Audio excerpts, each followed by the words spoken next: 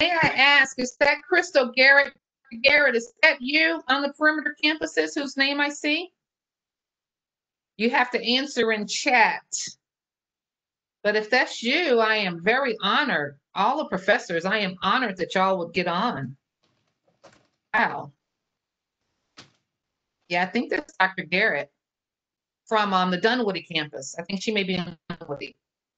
Mm-hmm. Yep. Very good. Right. So we'll give people just a few more minutes to come in.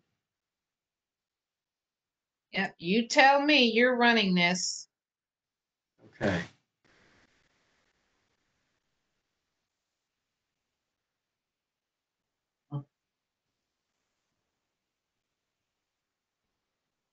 I do want to give everybody a caution. I'm in here with my my dog, who if the postman should come to the door, I have a sign up, but you never know. So I apologize if she starts barking, but she's being pretty good. And I see Robert, my the chat just came out. Dr. Denise Turner. I think she's at Dunwoody. She is not only a friend and a colleague, she's one of my Link sisters. So I am, oh my gosh, Dr. Turner, that's a phenomenal Atlanta family. Yeah, her parents changed the landscape of Atlanta. So Dr. Turner, thank you for getting on. Thank you very much.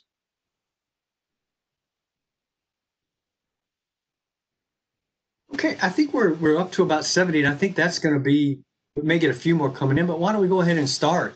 So we'll just go ahead and start. And my name's Robert Woodrum, and I teach history off of the Decatur campus at Perimeter College. And what we're going to do is I'm going to just talk just briefly to introduce this event and introduce Dr. Shannon. And then Dr. Shannon's going to give a presentation, and we're going to have some question and answers at the end as well. And so just really appreciate everybody for coming, for registering, for supporting events like this, because the more people who come, the more we can say we need to do events that look at the African-American community. We get high turnout, and so we're very excited. So, okay, so I just want to welcome you. And just to give a little background on the 19th Amendment, the 19th Amendment to the U.S. Constitution was finally ratified in 1920, and it prohibited states from using a person's sex as a qualification for voting. And the U.S. was not really a leader in this respect. We were actually the 27th country to give women this right. And it was the culmination of a really long struggle, going back almost a century, to before the Civil War, to the abolition movement, where sort of you had the birth of the first women's rights movement, of which the suffrage right was one of the key goals. And then after the Civil War, you had, during Reconstruction, the struggle over the 15th Amendment, which did not prohibit discrimination based on sex either. And the final push sort of came in the early 1900s. There was a constant struggle, but the final push came in the early 1900s with another wave of protests, arrests, and jailings. At one point during World War I, women chained themselves to the fence outside the White House. They were arrested and sentenced to 7 months in prison for that. When they went on hunger strikes to protest their treatment, they were force-fed. And this generated a great deal of support for the women, but also for the cause. But perhaps more importantly, or at least equally as importantly, were the tens of thousands and thousands of women who during World War II went into the factories, into the shipyards, and did the jobs of men to help build the weapons that armed the soldiers that allowed the Allies to prevail. And it was after that effort that women earned the right. And today we're going to focus on this, but really focus on the issue of voting rights in African-American women, because for African-American women, it was sort of a mixed victory. So let me go ahead and introduce our speaker today. We're so lucky to have Dr. Lisa Shannon, who teaches in the African American Studies Department at the downtown campus at Georgia State. Dr. Shannon was born in Tulsa and reared in Tampa, Florida, as we were talking about at the start.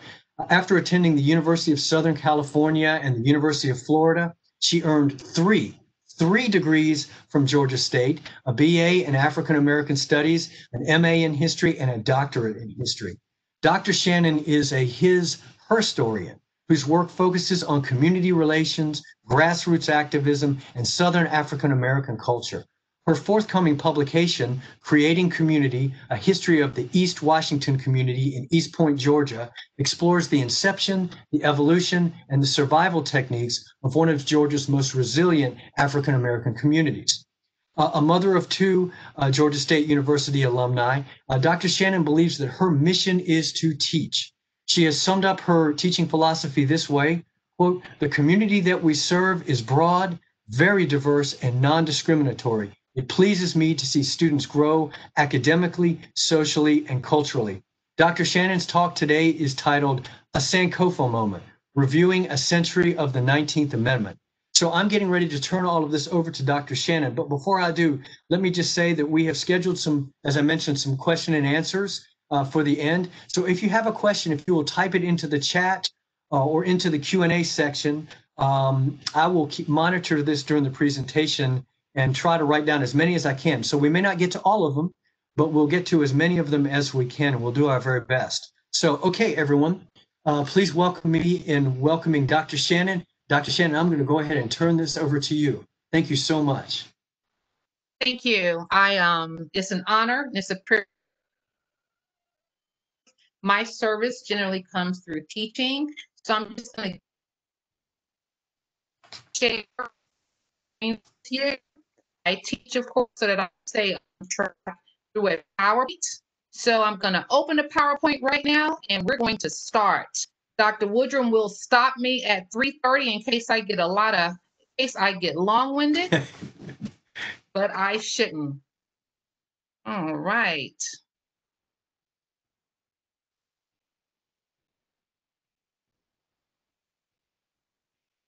All right. Can everyone see that? Yep. If by some chance you can, great. All right. Well, this is who I am. I am Lisa Renee Shannon. Of course, Dr. Woodrum just gave a great introduction for me.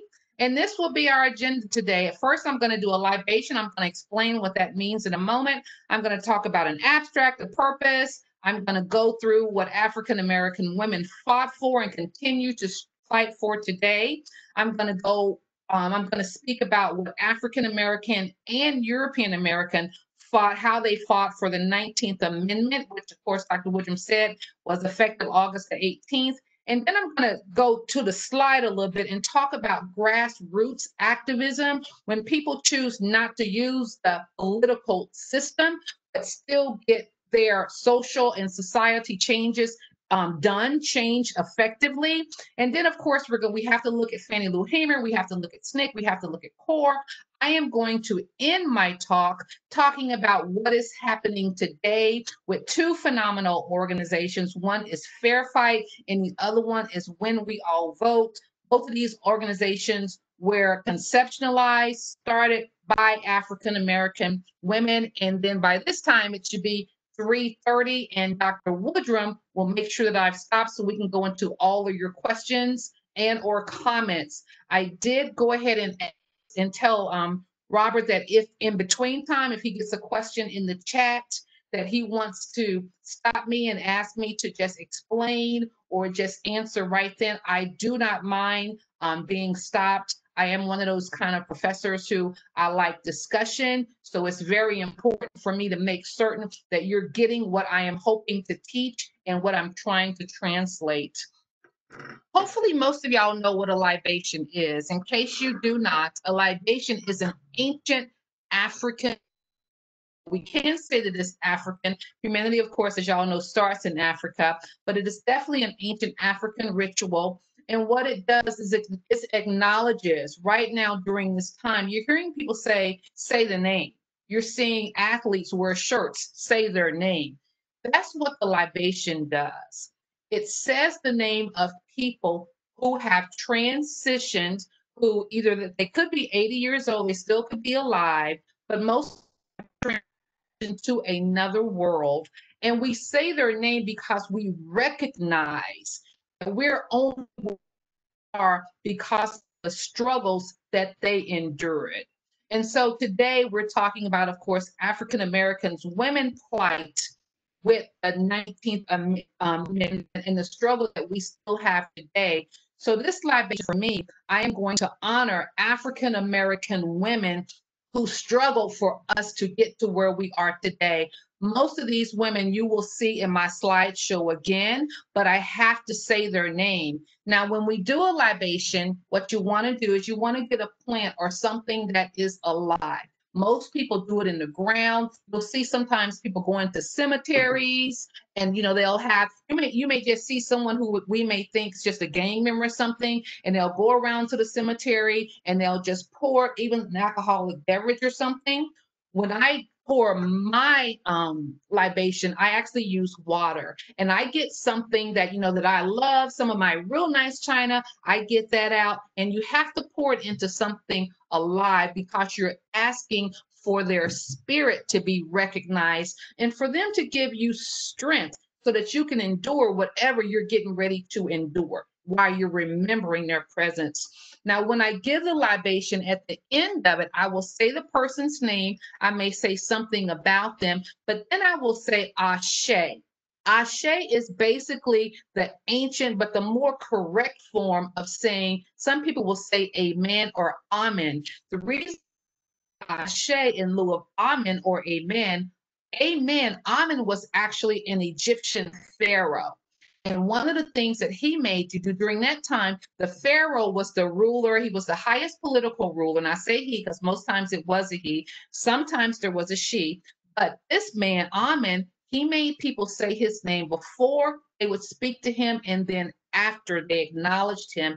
Just because of man's evolved, some people say Amen, not actually understanding where that comes from the pharaoh Amen. So I say Ashe, and that's spelled ASE with a little tilde over the E. Some people will throw an H in there.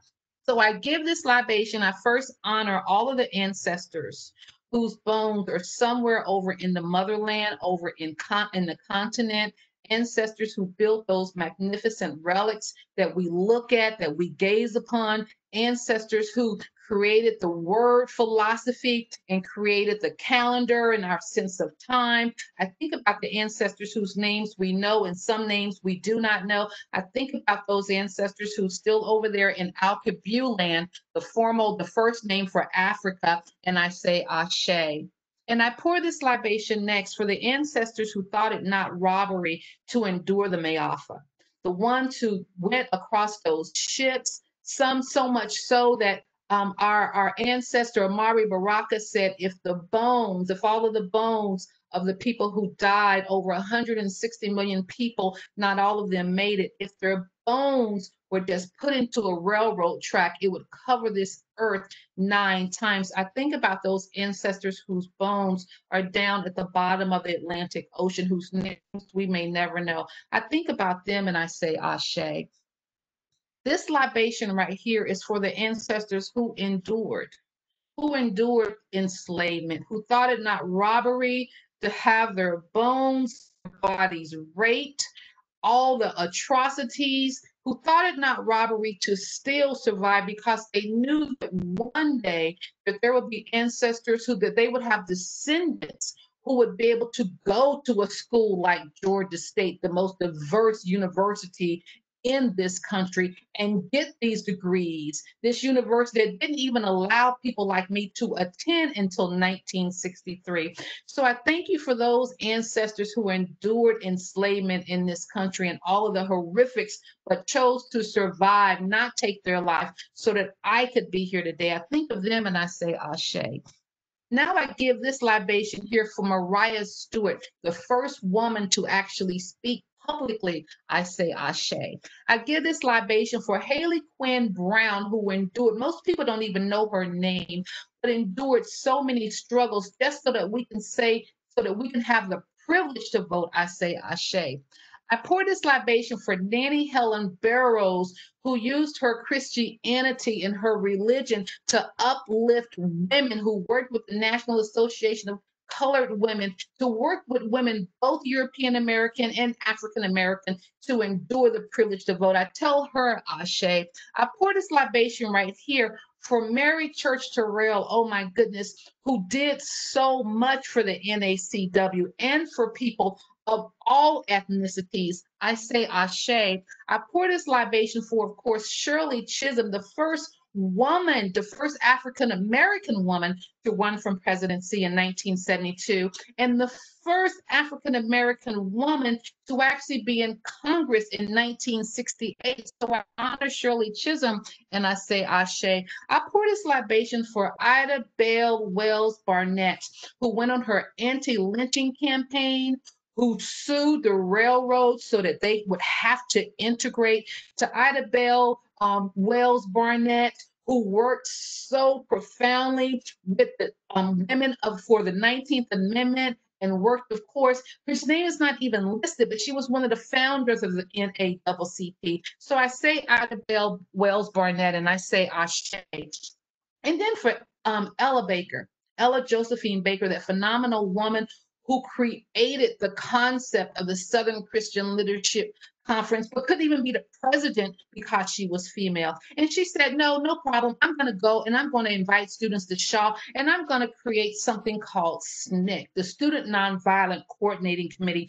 All of those students whose names, some of them we will highlight today, who went on to make sure that people knew that it was not even only their duty to vote, but it was their obligation to vote. So I say in the name of Ella Baker Ashe. And then I think about Mary McLeod Bethune, oh my goodness, who came from South Carolina, who was orphaned at an early age, but thought it not robbery to go to Daytona and begin a school and then unite this school with the Cookman Institute from St. Augustine. And then she created a college and then she worked with 3 different presidents. So I give this libation in honor of Mary McLeod Bethune and I say Ashe. I give this libation for Gwendolyn Eiffel, one of my parents' friends, who was a political and the news consultant who left us too early, who got sick, but she left a legacy for other African American women to follow, who said, you know, you can look like me, you can be of a darker hue and still make it and be one of the United States top journalists. You don't have to look a certain kind of way, but I'm gonna be who I am. I'm gonna wear my natural hair. I'm not gonna wear makeup that's gonna lighten my complexion, but I'm gonna be who I am and I'm gonna make it as a journalist in this country. So I pour this for Gwendolyn Eiffel. I pour this libation in honor of Virginia Burns Hope. She was originally from Chicago, went to Nashville, but then came to Atlanta and worked with her husband, John Hope, who was the first African American president of Morehouse. He was the 5th president of Morehouse, but he was the first African American president of Morehouse, which meant the first 4 presidents didn't look like him. But his wife said, you know, when I come to Atlanta, I'm going to be a community uplifter. I'm going to create Head Starts. I'm going to create something called the Neighborhood Union.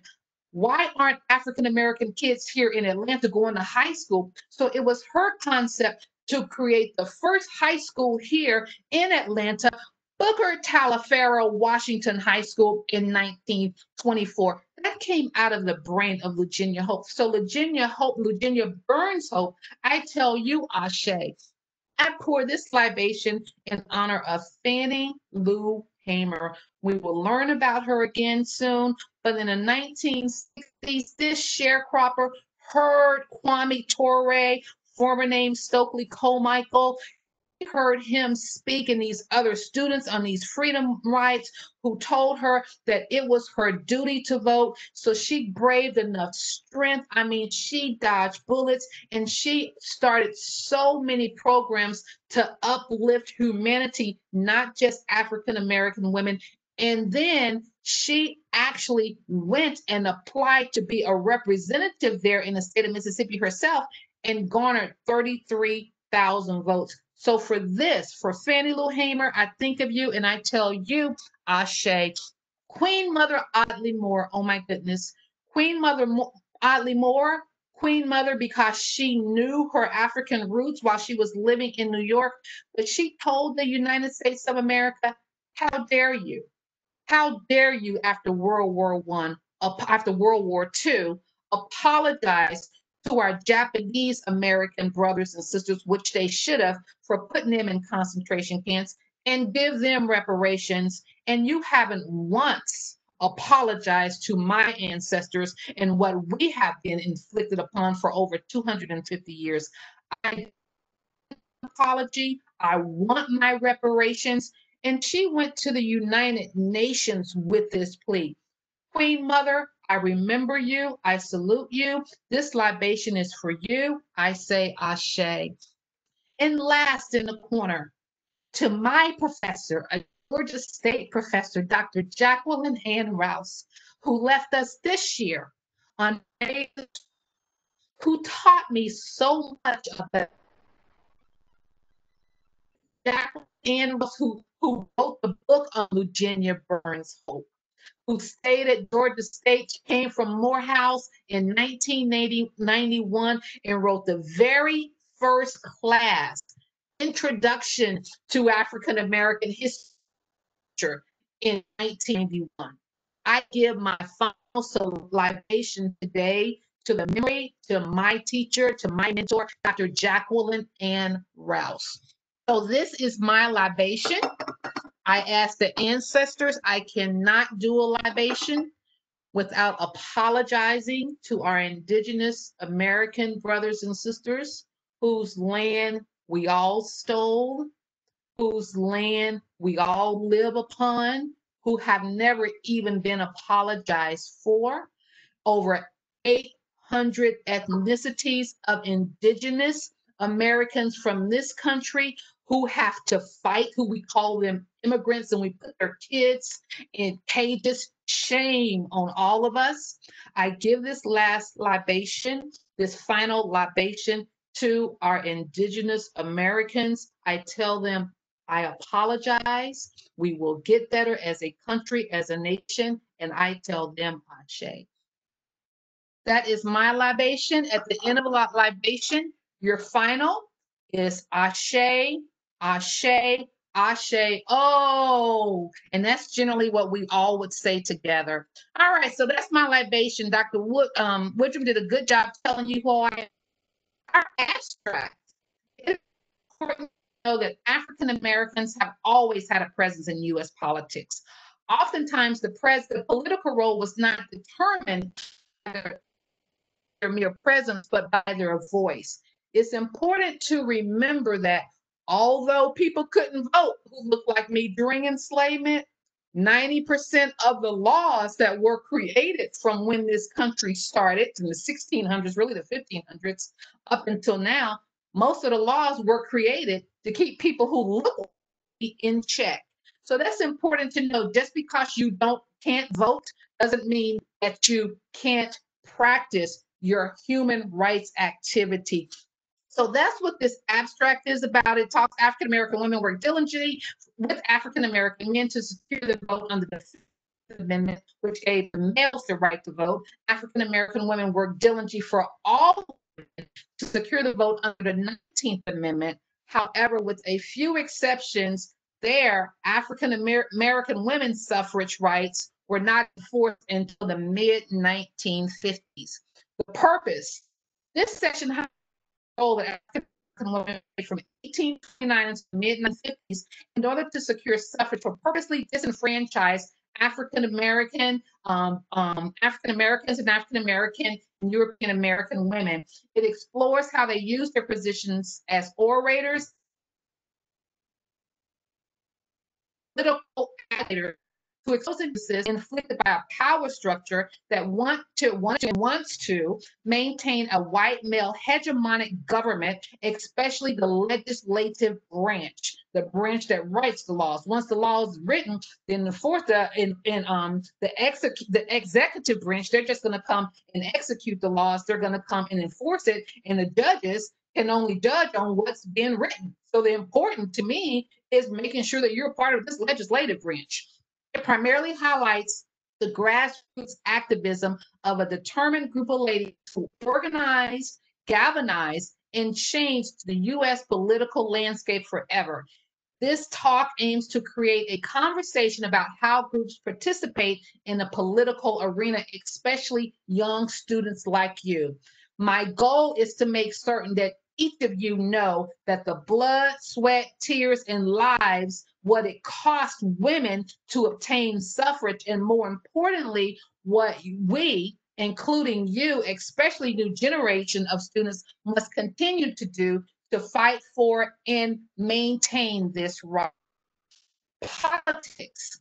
I define politics, I use the Oxford Dictionary, the activities associated with governance of a country or area, especially the debate or conflict among individuals or parties having and hoping to achieve power. That's the definition of politics that I'm using today for the political arena that we will begin to discuss.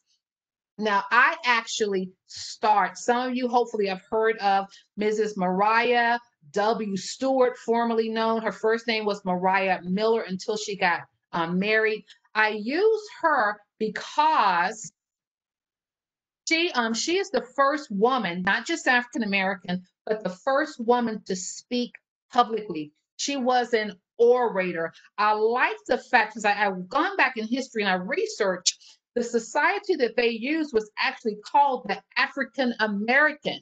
She was using this term back in the 1830s. This term was used. Now, for her, I actually used I love her quote. And with the them she's talking about is students, but I'm gonna actually take the time to read this quote up under her picture. And it says, you can have taught them in the rudiments of useful knowledge, and then you can have private teachers who will instruct them in the higher branches, and their intelligence will become greater and their children will attain to higher advantages and their children still higher. And then, though we are dead, our works shall live. Mariah Stewart said this in 1832. And what she's basically talking to women. And she's saying, have your children and then teach them and make sure that they teach their children and on and on. And then she says they'll be smarter and more intelligent than we can ever imagine. And then she says our works will still live on through our teaching. And I say this because with African American, times you never know our name, never know what people did. But that's not important. What is important is that each generation gets better, does better. And so we're here right now. We can vote. I can teach. I'm certain that some of the students who are participating on this call are males who don't look like me. They're my European American brothers. Look at this right now, how far this country has come. There are a few things that I teach all of my students at Georgia State. The first thing is this country has a lot of problems. We all know that. We're all living them right now. But to me, with my doctorate in his story, right? I change it sometimes because of some of the sisters I learned from to her story. This is still the best country of all the countries I know. Where else can a woman who identifies as African American, whose ancestors were in bondage, teach to European American men?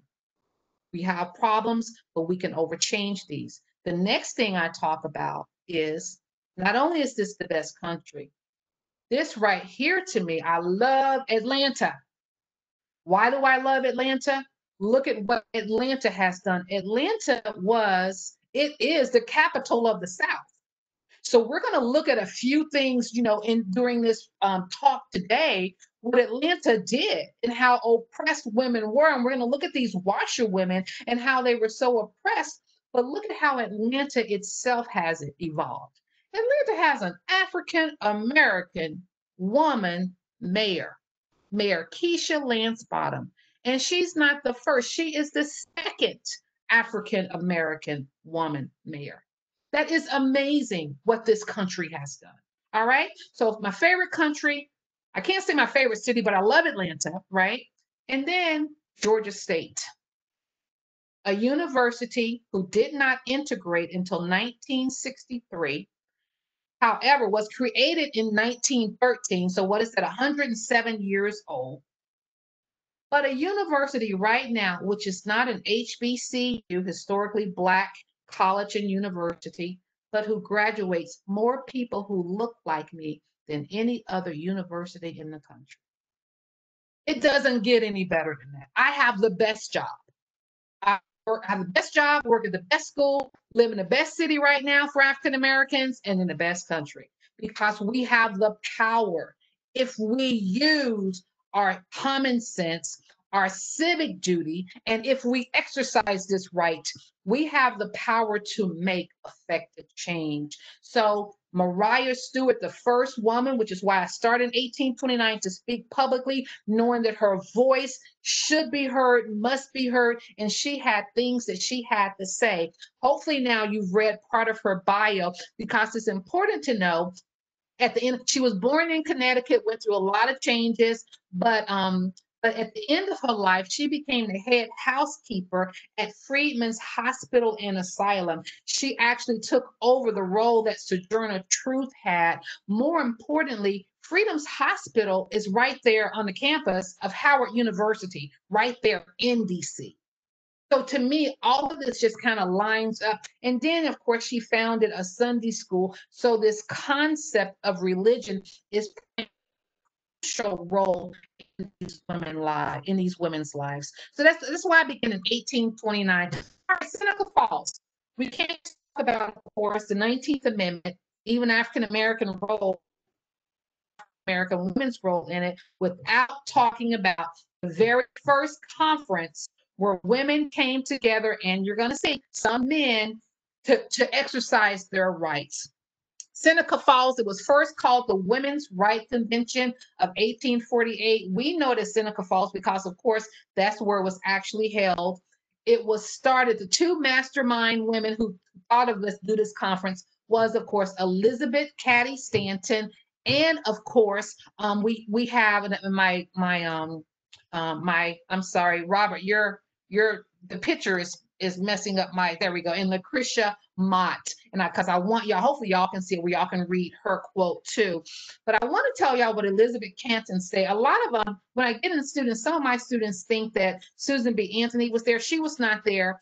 She did not come onto the scene until 1851. But Elizabeth Cady Stanton said, "We are assembled to protest against a form of government existing without the consent of the governed, to declare our right to be free as man is free, to be represented in the government, which we are taxed to support, taxation without representation. That's something this country was founded upon, to have such disgraceful laws as to give man the power to chastise and imprison his wife, to take the wages which she earns, the property which she inherits, and in case of separation, the children of her love." So basically, in 1841, Elizabeth Cady Stanton is saying women had no rights. As a matter of fact, in this country, a white male could beat his wife with anything as long as whatever he beat her with wasn't any larger than his thumb, and it was legal. In this country, until the 19th, an African American woman could be killed and nobody did anything about it. We're always been struggling. Struggling is nothing new to us. Now I have Frederick Douglass down here because he was actually the vice president there at Seneca Falls. He was there. People think that African American women were there. African American women were not invited to Seneca Falls. No, we were not invited there, which becomes important too. Frederick Douglass says, "Let those who want argument examine the ground upon which they base their claim the right to vote. They will find that there is not one reason, not one consideration which they can urge in support of man's claim to vote, which was not equally support the right of women to vote." Now, Frederick Douglass is saying this in 1848, and he hadn't even gotten his voting privileges yet. So this becomes this Women's Right Convention, the Seneca Falls Convention in 1848. It begins to kind of set the stage up until the 19th Amendment. But we must remember that African American women, if they were there, they weren't there to speak. They were there to actually serve and be someone's servant. All right, this becomes important too because, okay, my screen just froze. Because we hear of, well, you know what? I'm going to stop and then I'm gonna come back and see if that helps. But we also hear of Sojourner Truth. Well, because some people think, well, Sojourner Truth was there. No, she was not there. She did not come on the scene. I'm gonna have to come back and because it's not allowing me to share for some reason. I mean, it's not allowing me to change my slide. So let me stop sharing, bring it back up. We all are familiar with technology by now. We all know what that means and what it does. But Sojourner Truth was not invited. I'm not going to pull up that one. I'm going to pull up a new one. Pull it up. The scene until, here we go, until 1851. She comes at the Ohio Women's Rights Convention. Another thing that was misunderstood about her that I want all of you scholars, because y'all are brilliant, to know, Sojourner Truth never said, "Ain't I a woman?" Never said it. That was added in 1861. I have it on there, by Frances Gage. She never said it. Sojourner Truth never lived in the South. So "ain't" wasn't even something that would be in her vernacular. Generally, people who say "ain't" at that time weren't, lived in the South. So she never lived in the South. Another thing, Sojourner Truth, which a lot of people don't know, she actually spoke German. So let's read her writing. And just from this writing alone, this former enslaved person who gets her freedom, just for someone can't see the screen. Let me put this up. Let me see. It's coming across as a dark screen. Okay, can y'all see it now? Yes. Can you see it now? Okay, good. I can. Thanks for putting that in the chat. Good, thank you. All right. So Sojourner Truth, who, like I said, spoke German. This is what she said at the Ohio's Women's Rights Convention in 1851. She says, "You need not be afraid to give us our rights, for fear we will take too much. For we can't take more than our pinion will hold. The poor men seem to all in confusion and don't know what to do. White children, if you have women's rights, give it to her and you will feel better. You will have your own rights and they won't be so much trouble." Literally, that's Sojourner Truth's words. So I need y'all, if you get nothing else from what I say today, please know that she never said, "Ain't I a woman?" A Black woman, an African American woman. I mean, you can look at us and know we're a woman. So to me, that's very belittling. And I make sure all of my scholars know that. All right. And they were speaking in Ohio, this women's convention, because Ohio was drafting a new state constitution. What we will learn pretty soon, in 1920, some states already had the right for women to vote. It just wasn't a federal law. So Ohio was one of those states. Wyoming was actually the first. Ohio was one of those states who actually had women voting before 1920, just like in other countries. Dr. Woodrum was saying, women, have had the right to vote long before 1920. There have been women prime ministers, women, heads of states. This country, even though we say we're a democracy, we're a republic, we still lag behind on quite a few of arenas when it comes with women. But that's another lecture for another day. All right, the national European American sisters, they got the fighting, of course. As most, anytime you get a bunch of people together, people are going to have their own views, their own ideology. It doesn't mean it's wrong. They're just different.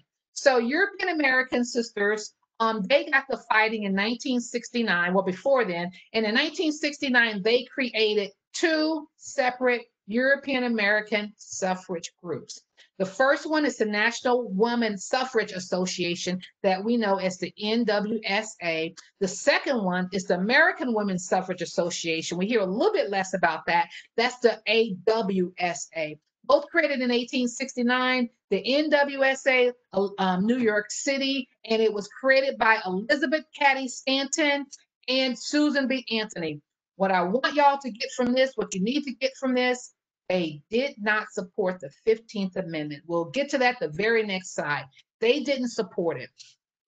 What they did support was gender equality. They were caring, of course, about women, and they were trying to pass an amendment. They were trying to pass the 19th Amendment. Of course, at that time, it couldn't have been 19th because at that time, it probably would have been like the 12th or something because we hadn't gotten the other 7 yet. We hadn't even gotten to the 13th. Well, we got to the 13th Amendment. So at that time, they're actually trying to pass an amendment that would give the women right to vote. Susan B. Anthony says it was we, the people, not we, the white male citizens, nor yet we, the male citizens, but we, the whole people who formed the union, which was really good. They weren't saying that black men couldn't have it or men shouldn't. They're just saying we want it too. The AWSA, created in Boston, it was created by Lucy Stone. I'm sure historians have heard of her. Many haven't heard of her husband, Henry Brown Blackwell, who was working with her. Julia Ward Howe, a lot of people haven't heard of her. Mary Livermore, a phenomenal woman. Henry Ward Beecher, most of us have heard of him. They supported the 15th Amendment.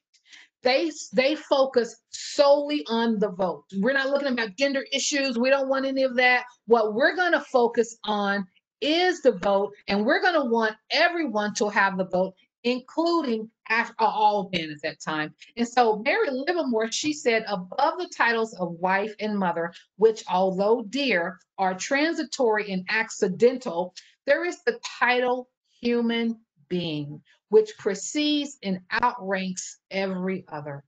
I love that quote because these women are European American sisters. Mary Livermore, she's doing these concepts of human rights.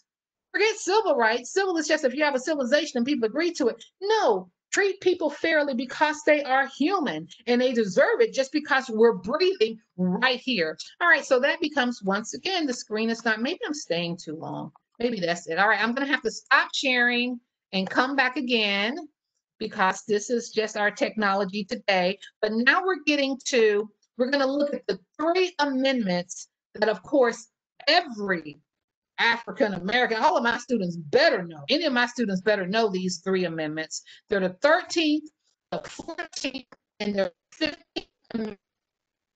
All right, can y'all see now? Can y'all see now? Thumbs up? Okay, good. Yep. The 13th, the 14th, and 15th Amendment. Of course, the 13th Amendment, everyone knows the abolition of enslavement except for the penal system. 13th Amendment, abolishing slavery except for prisons. So if the 13th Amendment was ratified December 6, 1865, if you were in my class, I will ask you, okay, scholars, y'all are brilliant. Y'all are good. I'm glad you can see. Thank you for responding. Y'all are brilliant. Y'all are top notch. When did prisons start?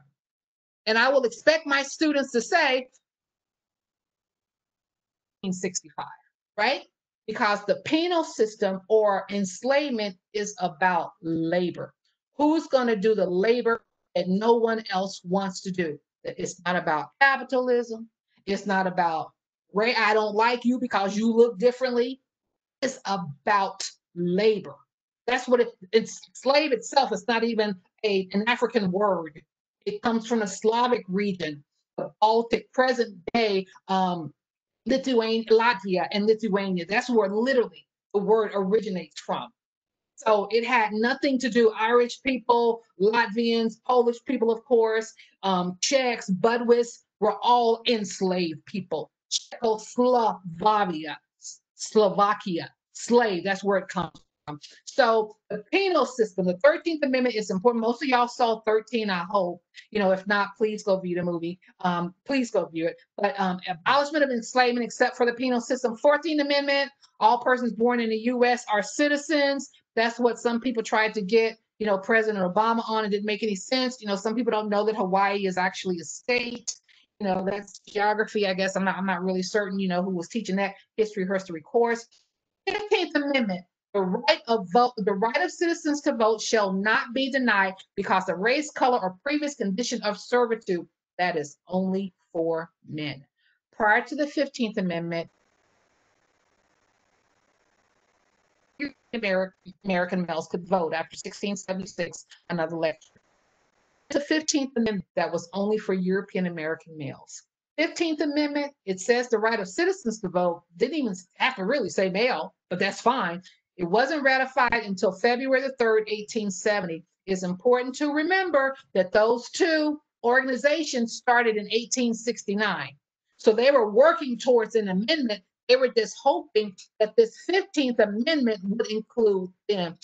All right, so then we have the Civil Rights Act of 1866. All persons born in the U.S. are citizens and are entitled to equal protection under the law. And then the Civil Rights Act of 1875. One of the things about the Civil Rights Act 100 years later of 1964 is basically the same as in 1866 or in 1875, but it's just in 1866 and 75, there was no enforcement of the law, or the troops had to be removed. So that's what happened. I'm going to skip through these a little bit, but it's important to know during Reconstruction, after African American males could vote, who was going into office, they were voting for people who they felt had their similar interests. So this picture here, I'm sure most of y'all have seen it by now. This is the first African American senator sitting down there, Hiram Rebels, right there. He's from Mississippi. He's on the bottom to my left, to your right, and then the others were representatives. This was the 41st and the 42nd Congress there at they're at NBC, and one of the representatives is right from Georgia, who went all the way over to DC. So this is what's happening during Reconstruction.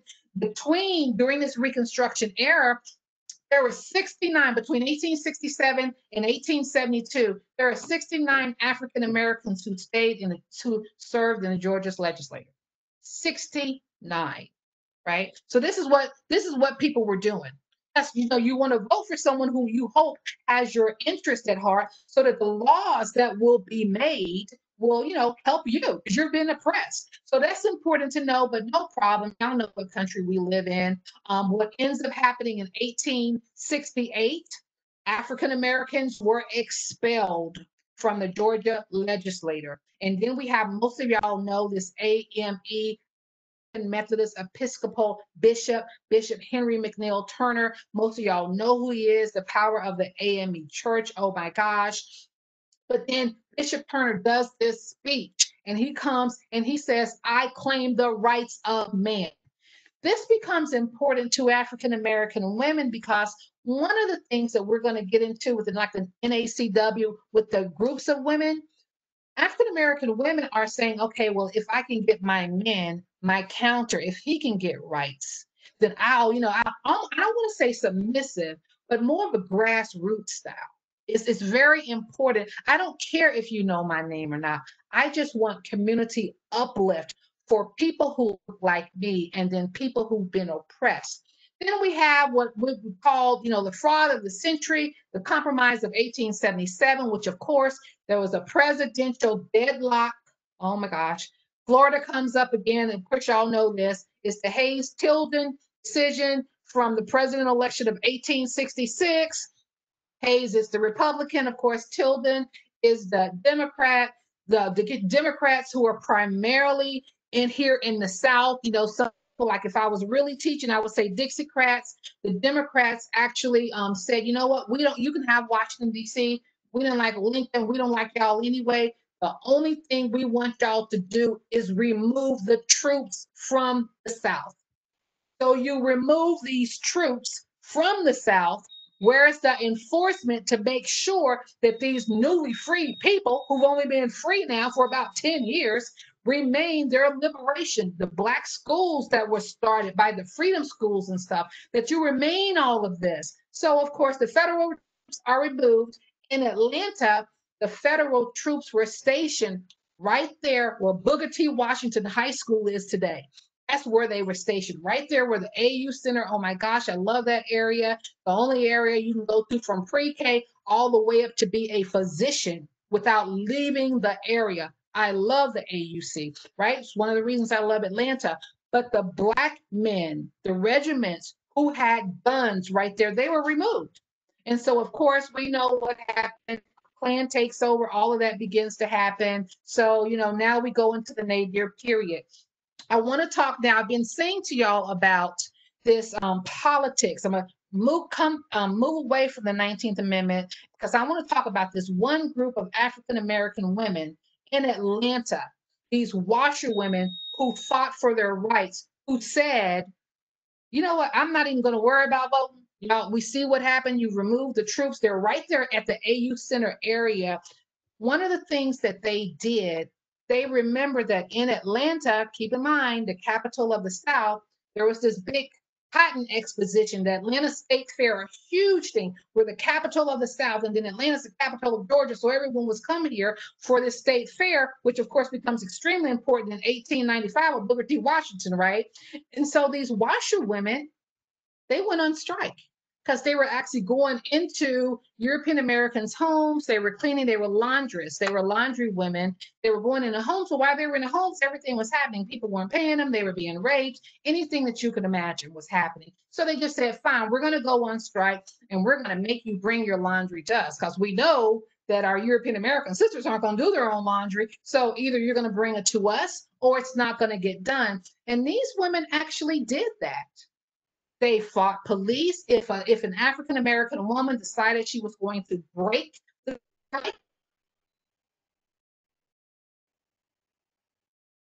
sometimes publicly, they up police and they got what they wanted. And this is a letter that they wrote to the mayor of Atlanta.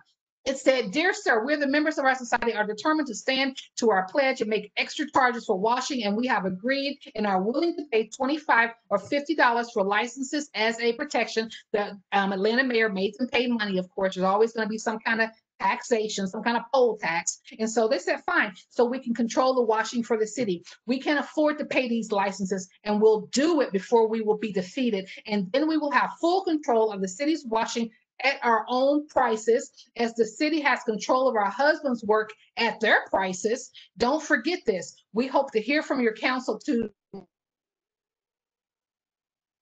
week or no washing. Yours respectfully. It was 408 you said, and this is just one of the pictures of them. It's important to know that they decided to go on strike right before this Atlanta World's Fair.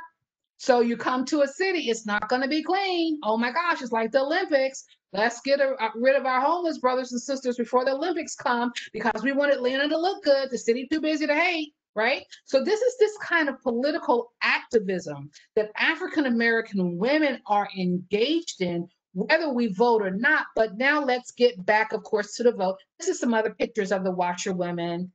And this was their slogan. We're going to work for 6 days and rest. They, of course, it came from Exodus. This concept of religion is just going to keep running through women.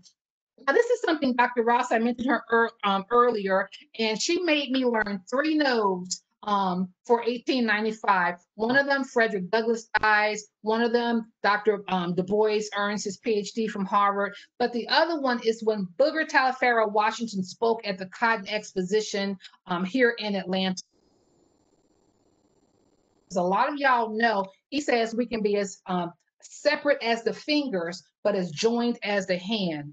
A lot of people who are uneducated and don't know what they're saying, they take that as he was an accommodationalist. No. Up under that big coat, he carried a gun. He founded a university, Tuskegee University. And you hear about the Klan marching in a lot of places. I tell people, you don't hear about the Klan marching at Tuskegee, right? Because Booker T. Washington was packing. He was meeting with presidents. He was supporting the military after the Spanish-American War. Some African-American brothers who were defending themselves and lost their military rights. So he was doing a lot in the community. I make certain that students notice, because then I asked them, okay, well, the first high school in almost every city, who was it named after? Who was it named after? And they have to say, oh, it's called Booker T. Washington. That's because of what he was doing behind the scenes. So I don't care what you call me. You're not going to call me broke, and you're not going to call me a community person. He believed in community uplift. 1895 becomes important because we know 1896, what happens? Plessy versus Ferguson, separate but equal. Comes out of Booker T. Washington. Someone translated what he said about we being as separate as the fingers, but as joined as the hands. And we're the blacks and whites because we got to get along. If you keep killing us, we're going to keep fighting back, and it's not going to be a country that we're going to have to worry about anyway. So that's what he was meaning. But of course, some nice politicians, judges took it to mean, oh, let's do this Plessy versus Ferguson and do separate but equal. Still fighting that in 2020. But another thing that occurs in 1896, African American women, they say, okay, you know what? We don't mind being separate, no problem. We're going to fight for our rights, but we're going to create our own organization. One of the main organizations that comes in 1896 during this time is the National Association of Colored Women. Oh my gosh. Their motto, lifting as we climb. Right here are some of the two sisters who started it, the two women, Josephine St. Pierre Ruffin, Charlotte Fortin Grimke.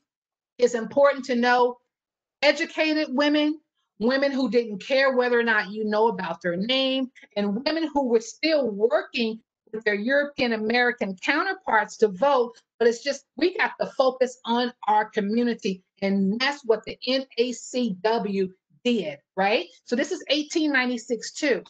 Their first, their first president is Mary Church Terrell. This woman is amazing. We have a lot of say in 1898, she was the speaker for the NWSA. So this right here proves that, African American women were working with European American women to garnish this, the right to vote. What becomes important with Mary Church Terrell, what gets her to acting, is one of her friends, Thomas Moss, some of you may have heard that name, was lynched in Memphis. He was also the friend of Ida B. Wells, right? So that's what sets both of them off into their activism. Mary Church Terrell, she actually, if any of you on the phone are members of Delta Sigma Theta Sorority Incorporated, she is the one who wrote your prayer, the prayer for the sorority. I like mentioning that as well.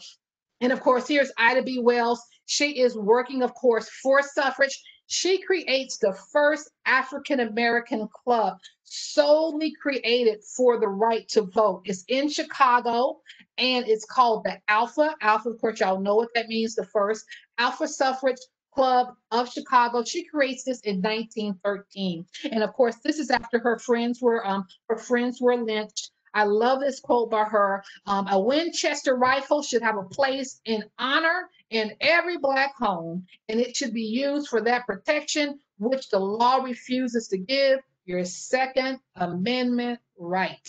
I think Dr. Woodrum told y'all I'm from Tulsa. We know what happened in Tulsa in 1921. The Gap Band, Greenwood, Archer, and Pine, that street where all three of those streets merged together, that corner, that's where the bomb was dropped. Gap Band, you dropped the bomb on me, but you turned me on. Made us mad. Charlie Wilson, the founder of the Gap Band, he's from Tulsa too. I practice my Second Amendment right. That's not for everybody, but that's Ida B. Wells, because she said when the government's role is to protect and to serve. When the government fails to do that for its citizens, it is your duty to do it for yourself. It is also important to know that Ida B. Wells, she ran Republican for a seat there while she was in Chicago, and she was there at the Republican National Convention. All right, and this is the headquarters there. I have to kind of go because my time. The 19th Amendment timeline, of course, we did Seneca Falls. One of the things that we did, one of the things I want y'all to know that in 1866, Elizabeth Cady Stanton, who was there at Seneca Falls, 66. That's important to know. So this European American woman, she was like, not only do I not have the right to vote, but I'm going to run for presidency. And she garnered some votes. So that becomes important. And of course, going up into the 19th Amendment, one of the things that really helps to secure it is after World War I. Women had become wage earners. Women, had to leave the homes to make certain that the homes, that the jobs kept going when men were off to war. And they're like, if we can be wage earners, if we can go out and work in these factories, using their tools. Like Dr. Woodrum was saying, women started getting chained there at the White House. They started using the media. They started embarrassing the United States, that was supposed to be this land of democracy. This is Jeanette Rankin from Wyoming. She is the first woman to actually hold an office there in Washington, D.C., a phenomenal woman who worked with African Americans. Her brother is helping her there in Wyoming. Wyoming becomes important. There are some other people in Wyoming I don't want to mention, but you're welcome. I would have my students watch the movie Vice for extra credit. Robert, I think I'm 1 minute over. Let me get this. Mary McLeod Bethune, of course, I have to, hopefully we know her, but she's also, she starts the National Council for Negro Women, which begins to, of course, really take off. Dorothy Height is her mentor, and she is the African American woman who works with 3 presidents. She works with Coolidge, Hoover, and of course FDR. She becomes a lifelong friend, of course, of Eleanor Roosevelt. Her last will and testament is a document that will make everyone cry. So hopefully, some of y'all, hopefully you'll take the time to read that. There's a perpetual human rights struggle. And of course, mostly with the system. I do have to put Dr. Doris, the third person here on my left, your right, is Dr. Doris Derby. She is a Georgia State former professor, and also she started the Office of African American Students Helps. I forget the formal title of it, but she was the photographer during the student movement. That was her role. She was there at SNCC, but a phenomenal woman in her own right. Of course, I have to always put Ruby Doris Smith Robinson, a Spelmanite who was working with students, and of course, Diane Nash, of course, the student who set off the sit-ins there in Nashville. But the one thing I want to make sure that y'all know, I wanted to put Mrs. Mamie Till on here as well. She is Emmett Till's mother. And we know, of course, that open casket image. But it's important for y'all to know too about Shirley Chisholm. I think I said that earlier, but here's when we get to Fannie Lou Hamer. I don't want to go quicker. But Fannie Lou Hamer, I'll end with her. I'll speak about her right now. Fannie Lou Hamer is the Mississippian former sharecropper who actually she comes against the senator. Her family has lived on the land of Senator John Eastland. He owns over 5,000 acres, this fertile land where children are actually dying of starvation. And so Fannie Lou Hamer hears from these students, these freedom riders that she didn't even know she had the right to vote until 1960. And so she comes, the students go down, they tell her she should vote. She becomes the secretary for the SNCC organization right she's from in Mississippi, and she goes in the 1964 Democratic National Convention that is held in Atlantic City. She gives this speech. It's an 8-minute speech, so hopefully one day y'all can hear that.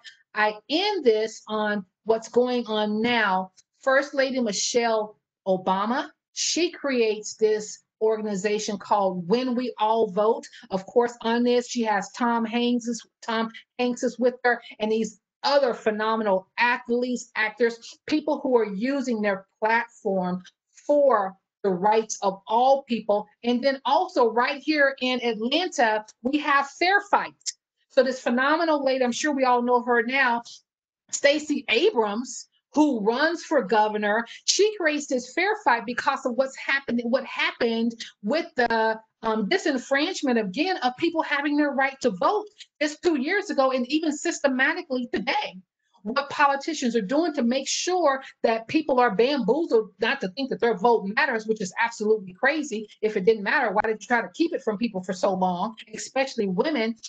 And then all of the tricks that politicians starting in DC are using. So that becomes important now, these two organizations. And then I end this, of course, this is Fannie Lou Hamer, but this is my I have to end with this. My students are always so excited that I know who this phenomenal artist was. And he says, look at where I started. Look at where I'm standing. You say it's luck, but I know it's planning. And that was the phenomenal Nipsey Hussle, who said nothing just happens by happenstance. It's because people organize, people plan, people use their platform, use their citizenship, and they make upward mobility for all of us. That is it. Robert, I am sorry I went, I think, 5 minutes over, but that's it. What questions do we have? No, just thank you so much. Those in attendance can't clap, so I'm going to clap as best I can. But I just want to say, I got a couple of questions about recording. I am recording this, so I'm going to download it however you can. And if you're a student, if you could email me on your GSU email account, please do it on that. I can either direct you to where it will be stored, or perhaps send you a copy of it or something, or you can maybe have your professors contact me as well. That will be just fine. But I am recording this, but I'm a novice at all of this, so we'll see if it actually, if I can actually make it work. But we had a couple of questions, and I just, some of them were about slavery, and some were about some of the early events. And I'm just wondering if there's a kind of common theme, and maybe I can ask this question, just start it off. At what point in all of these struggles for the franchise do you see a kind of solidarity amongst white and black women? And at what time do you not see it? Where do you see it historically breaking down, do you think? Well, one of the reasons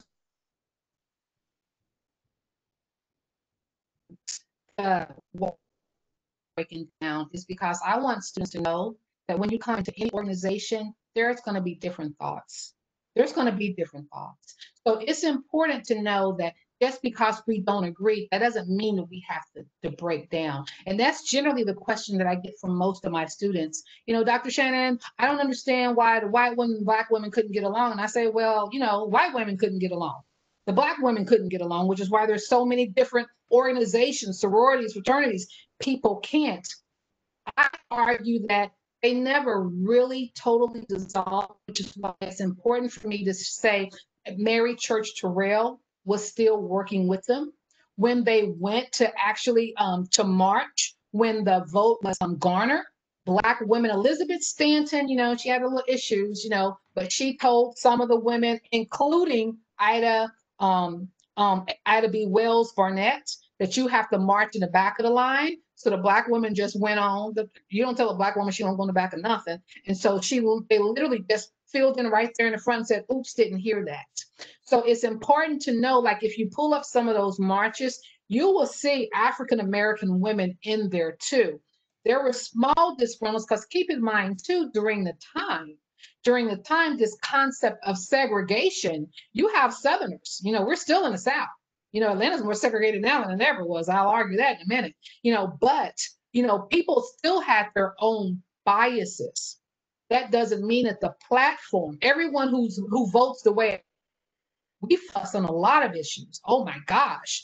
But at the same time, we still have to choose how to pick and choose our battles and then who's the best candidate. So I think that, you know, even though they were fussing on different strategies, I don't ever think there was a tension. I mean, there was a completely disassociation between them. I would argue that there actually wasn't. That's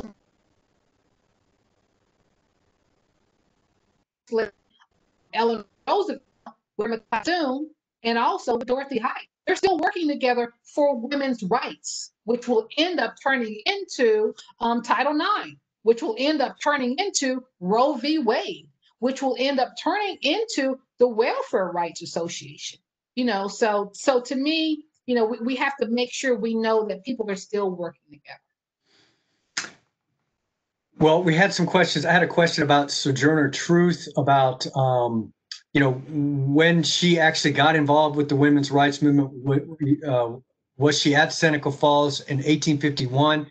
But maybe you could mention that. But also, I'm just sort of interested in a broader sense.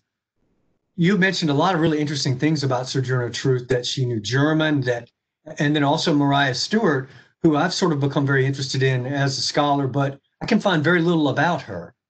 All you gotta do is Google. There's some great. If you pull up Maria W. Stewart and pull up David Walker's Appeal.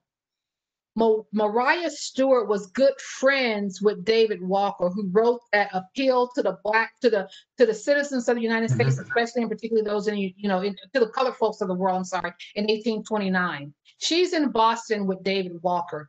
Her husband and he are best friends, which is what sets her off when he just miraculously died. He was killed, but it was tuberculosis. It was poison, basically. The autopsy says tuberculosis, but he was killed because of his appeal. Well, that becomes her spark. So if you pull up Mariah Stewart, and you can pull her up as an exhorter because her speeches are everywhere. I will say this because so many people have access to Google and to the internet now. There are a lot of pictures of Mariah Stewart that's not really her. It's actually, I saw Mary Shad Carey for up under that was Mariah Stewart. I'm like, I was so upset, just doing some of my research. So there's a lot of inaccuracy. But if you pull her up, Black Past, the Black Past is a phenomenal website. Also, the History organization, it's a really good. And I actually, Robert, well, when I'll replay back, if you notice up under every slide, I'm a historian. I have my doctorate. I actually put the citation up under each slide. So the citation will tell you where I got it from when you go back and revisit this. So that will help you. But yeah, and then I also want to say, Sojourner Truth was not at Seneca Falls in 1848. She was at the Ohio Women's Convention in 1851 is where she makes this speech. Oh. If she wasn't at Seneca Falls, she was not there to speak. She was there to serve, to help, right? But she was not there, and she did not speak, let me put it that way, at Seneca Falls. The only Black person who spoke at Seneca Falls was Frederick Douglass, and that's another lecture in itself. Why he was allowed to, and I put allowed. Well, I think that is all the questions that we have. Does anybody have any other questions for Dr. Shannon? Anyone have something you want to type into the chat real quick?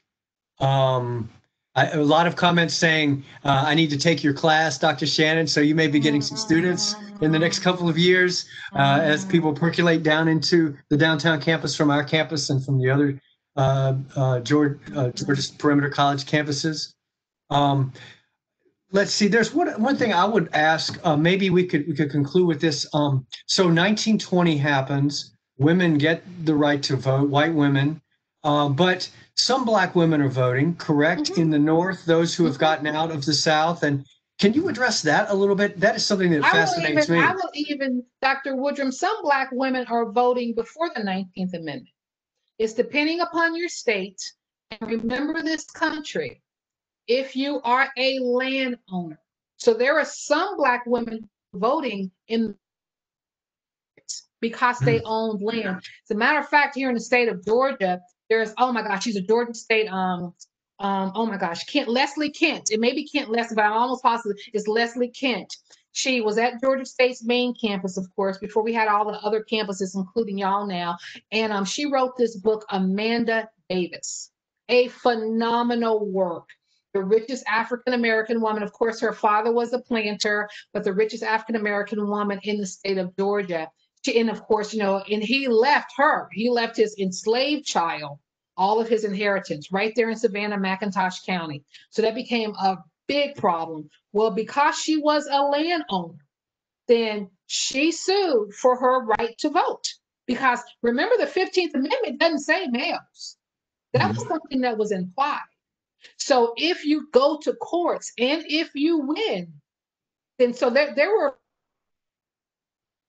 The book that I use to teach most of my courses, I use the Odyssey by Hines and Hines. And the Odyssey actually in Voices, it names about 4 African-American women who actually sued the government. I think Maggie Walker was one of them. She's the first, she's a banker and she's a millionaire. She's one of the ones who actually sues and wins. And so she votes. So there are some cases. That's amazing. Well, now we have a couple of questions. Can you stick around for just a couple more questions? Okay. This is from Dr. Turner here, Denise Turner. What is the relationship between white women and Black women today? And is there a unity between women in 2020? And why do you think it's so, or why not? Why or why not? I give this documentary, and thank you, Dr. Turner. And it's called America's War on Poverty. You can probably pull it up. If not, Denise, I'll send it to you. But it talks about welfare rights, and it starts in 1968. And it's the National Welfare Rights Association, right? And so the NWR, actually organization, NWRO, and it's Black women and it's white women working together. And they're working together because Johnny Tillman is the one who's saying women's issue. If we look today, there's still, Georgia, state of Georgia has 159 counties, of course. There are more European Americans on welfare than there are African Americans. But African American women and white women were working together to secure better welfare rights for women who, for whatever reason, are by themselves, and women are the ones raising these kids. Something, and this is, of course, is during the President Johnson's administration, right? Of course, right after Kennedy, right before Nixon. Something happens in 1970. One of my mentors, Dr. Audrey Dunham, she's actually writing a book on it right now because she was one of the ones fighting with white women, or not fighting with them. They're together. They're on the same side to come against the government with against welfare, for welfare rights, to get more money, to get more privileges. Something happens in the early 70s where white women, it's almost the same thing with white men in 1676 after Bacon's Rebellion. White men started getting more advantages and just separated. Sometimes, if you in the government, someone dollars, I want to deal with Robert, I just may take it. The split. Another split that happens is the media. If you notice on the media, there was this show when I was little called Hazel. I'm not sure if y'all remember Hazel. Hazel was a European American woman who was a maid. Do you see white women as maids on TV anymore? The media itself, that is controlled by a power structure. Someone owns the media outlets, says, I don't want this to be seen anymore. The images that are shown become basically what happens. One of the things that's happening right now in this political climate with, Black Lives Matter and all of this, people keep talking about, well, white people are dying by the hands of police too. Have you seen one? Maybe so, but just show one image. So there was this split, doctor, that happened in the early 1970s. I can't give more about it because hopefully Dr. Dunham will be publishing her book. This is coming from a primary person because she was there. She's one of the people who created the Black Panther Party for Self-Defense, the Boston chapter, and phenomenal. She worked at Georgia State too. I mean, Georgia State's amazing. I've been able to meet these incredible people, but she's talking about this split where certain people were given privileges and other people weren't. So yeah, we talk about systematic racism, which people say, oh, it doesn't exist. Oh, it's a system. Oh yeah, it does. It really, yeah, it does. It's a system, and who controls the system is a power structure. The 1%, right? So hopefully that helped, Dr. Turner. And I can send you, one of my classes, I show these documentaries where you see people walking together, marching together, but very seldomly do you see that now. It doesn't mean that we're not working together, but you may not see it as publicly as we used to. So I have one more question from the chat, and then maybe a few more from the question and answer. So if you could stick around for just a little bit longer, let me get to this one on the chat that's interesting. Going back to Seneca Falls, and this is from Professor Charles Boyd, who is off of my campus. Would it have been Stanton or other organizers or both who made the decision to exclude Black women from the Seneca Falls Convention? It's important to remember, you're talking 1848. And depending upon who's in the room determines who doesn't come in the room. So if you have Southerners in the room who do not want to see educated Black women, they're not going to be invited. So that's very important to know. You're also talking about politics, where you're trying to work with 1848. Now, let's just keep in mind the national context. Cotton is king. The South is controlling 51% of the economy in 1848. You're not trying to piss off a Southern. Right. That's 1848. So you're not going, to me, and it's not justification, it's just common sense. You're not going to, because keep in mind how many educated African American women you could have had there, including Sojourner Truth, right? I like telling people she spoke German, because people don't understand. Yeah. Frederick Douglass's second wife.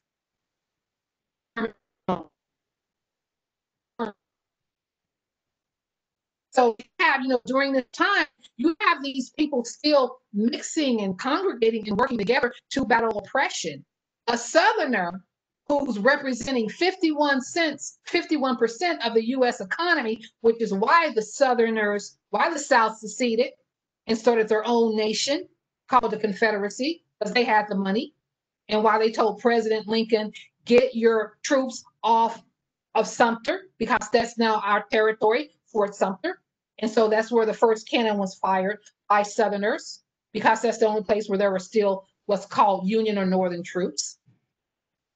Elizabeth Cady Stanton is not trying to upset a Southerner who still had political power. This is also before the Compromise of 1850. California's coming in. This is before the Kansas-Nebraska Act, where you're talking taxation.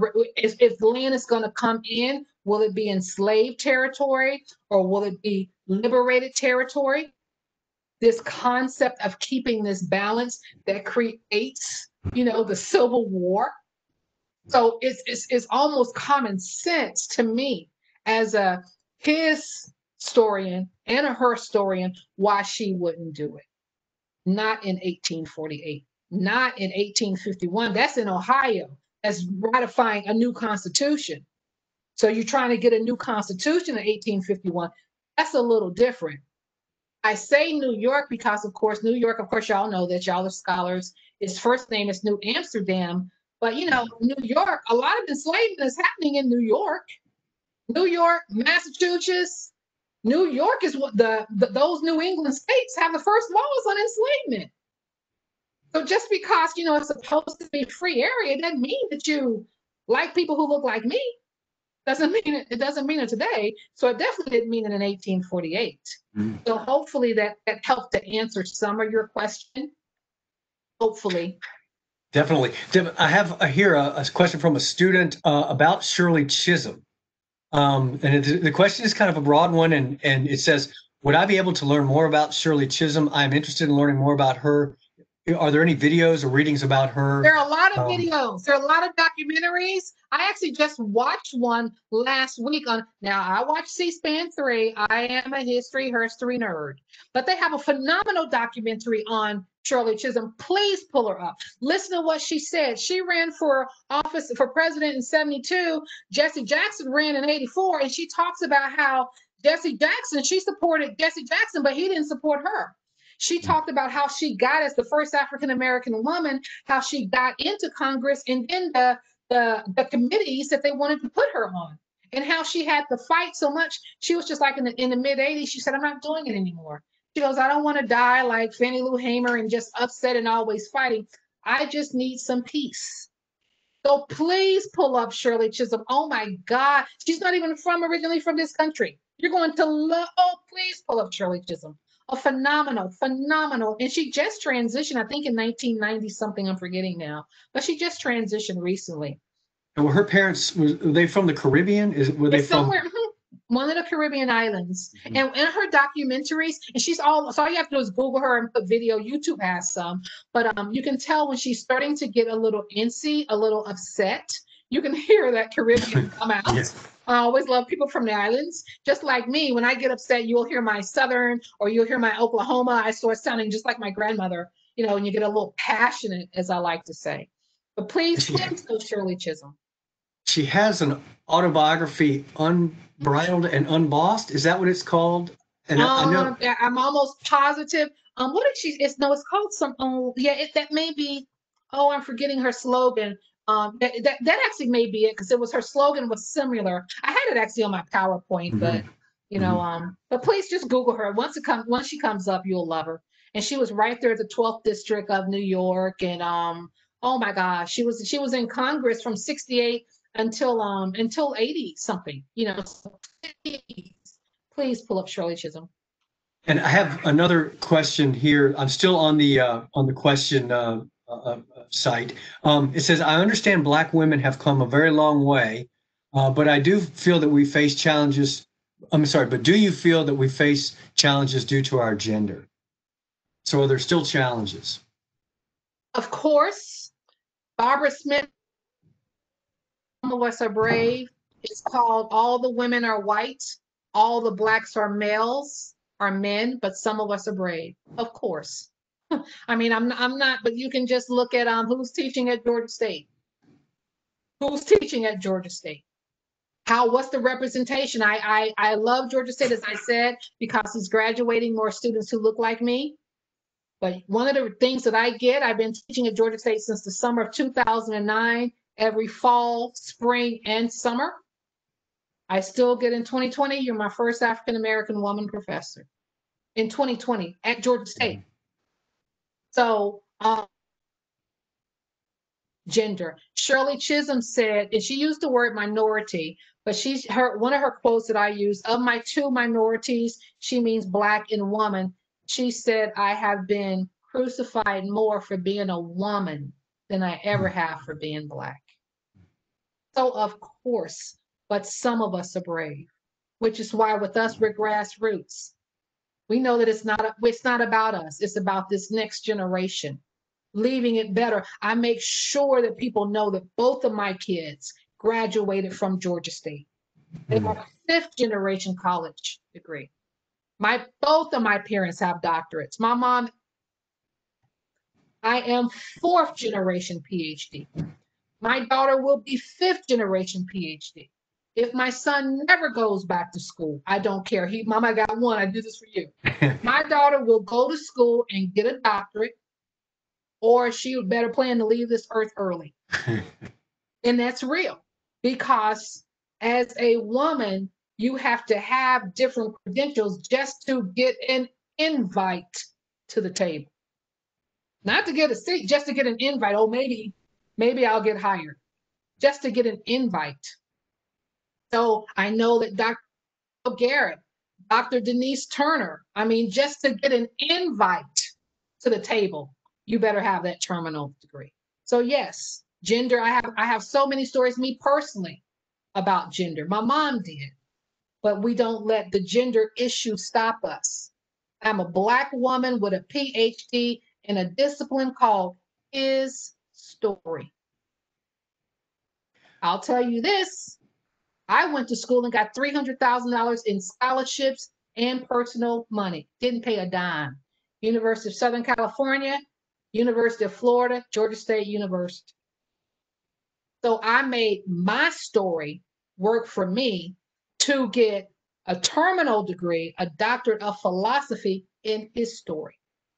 No excuses. Gender is not an excuse. Color, not an excuse.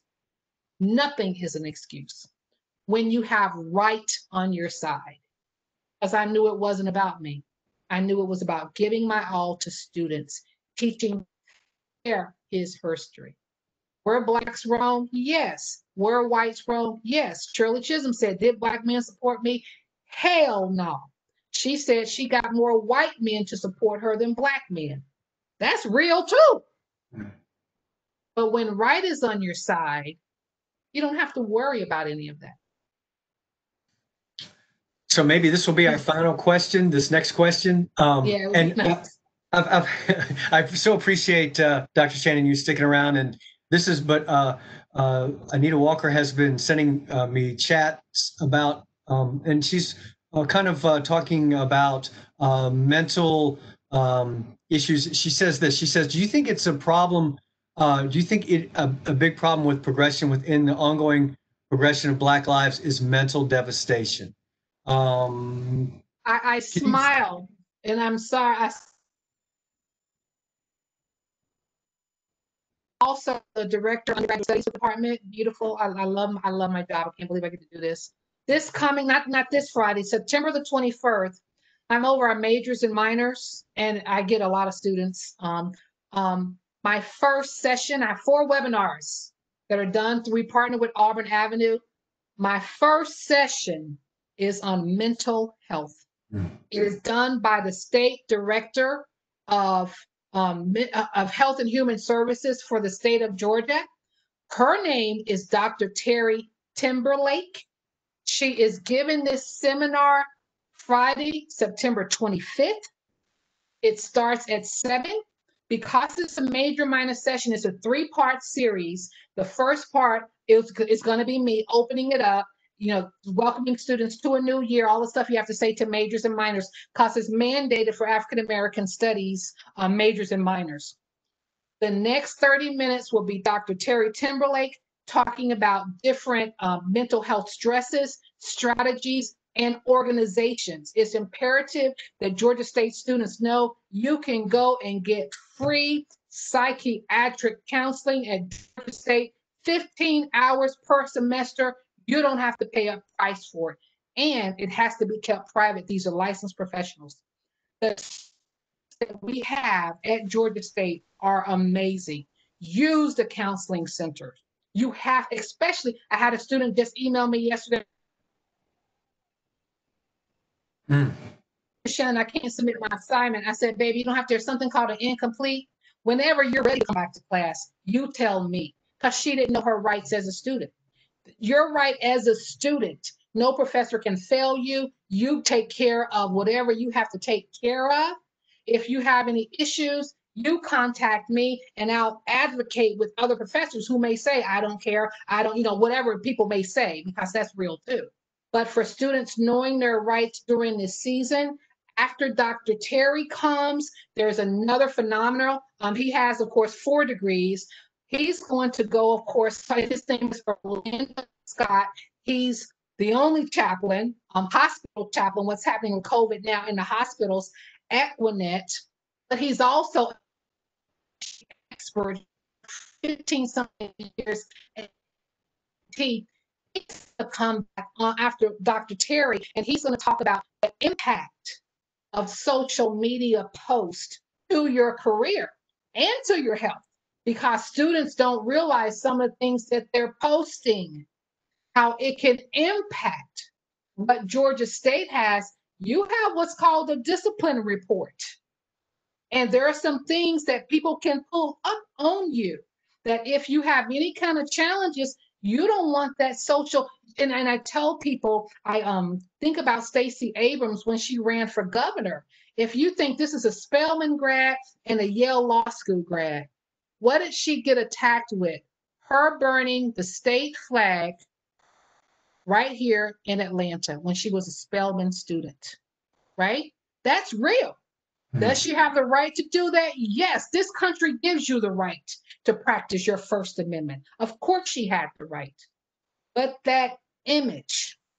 So mental health right. My psychiatrist every Friday.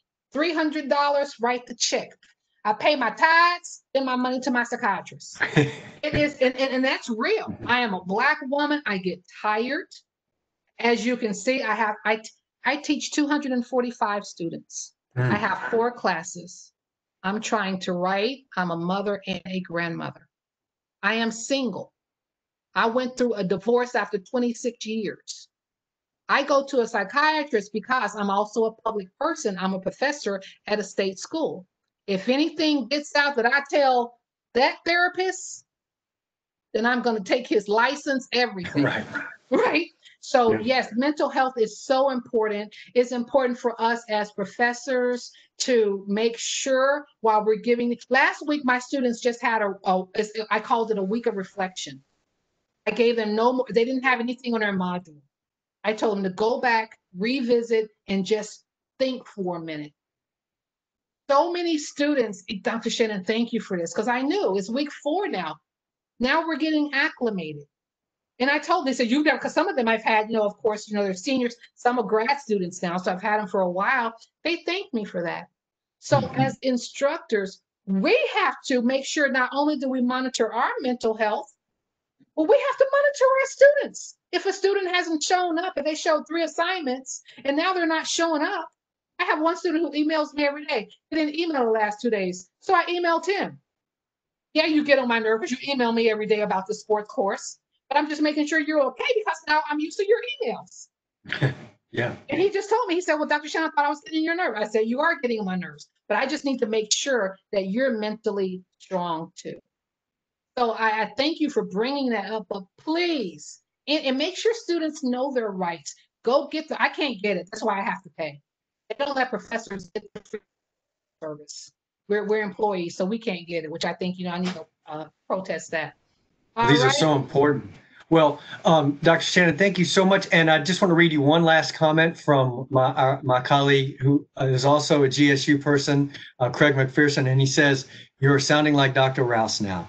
And I know that would mean a lot to you because I had Dr. Rouse as well, and she was also a mentor to me and so many other people. And I would just like to thank everybody for coming and thank you for your wonderful questions. And I'm sorry if I didn't get to all of your questions. Dr. Shannon, thank you so much for enlightening our students with so many positive comments. And we look forward to seeing everybody in the future. And thank you all so much for coming. Thank you. Thanks, Robert. Thank you. Thank you, Dr. Shannon. Let's see, is there any chance you could email me the PowerPoint and we will be in touch? I have to send it as a PDF because it's it'll still that's why I didn't send it before. It still took about 20 minutes to send. I may be able to just forward. I'll just forward you what I sent to my sisters. Okay. All right. Call me anytime, Robert. Thank you. Thank you so much, Dr. Shannon. Thanks everybody.